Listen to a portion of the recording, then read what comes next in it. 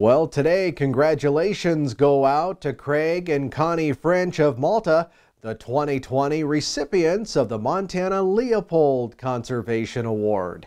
Given in honor of renowned conservationist Aldo Leopold, the prestigious award recognizes farmers, ranchers, and forest landowners who inspire others with their dedication to land, water, and wildlife habitat management on private working land.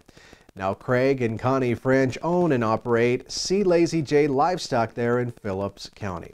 They receive $10,000 and a Crystal Award for being this year's award winners.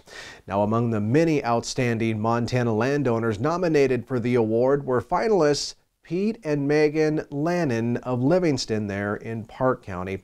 And of course, last year's recipients were Bill and Dana Milton of Roundup in Musselshell County.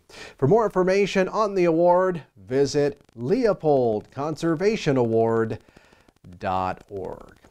And finally today, livestock organizations like the NCBA welcome the introduction of bipartisan legislation to help improve the marketing environment for cattle producers.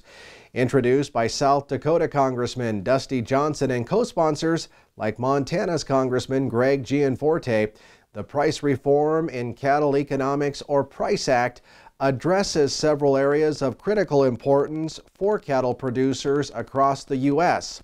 Included in the bill are existing legislative proposals to open new markets for state-inspected beef products, such as the DIRECT Act, and new provisions to aid producer-owned beef processing facilities and also increase transparency in fed cattle transactions. That's a look at your farm and ranch news. Have a great day.